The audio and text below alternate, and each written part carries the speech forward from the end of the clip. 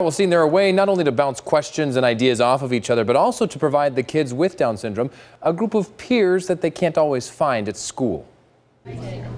These moms getting together for dinner and a white elephant gift exchange all have one thing in common.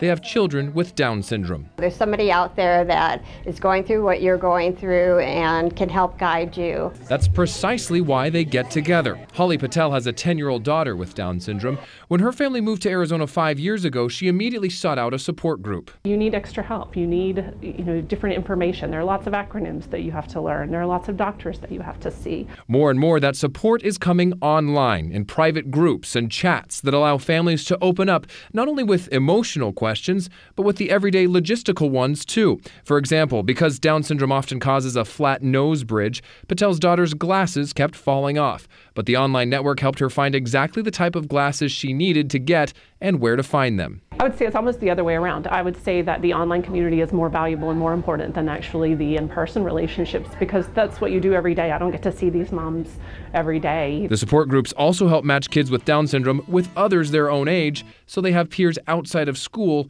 who are developing right along with them. And Patel pointed out one of the most important parts of these social networks and help groups is paying it forward. She's always excited to pass along information to other parents that she needed years ago. Spencer Blake for Arizona's Family.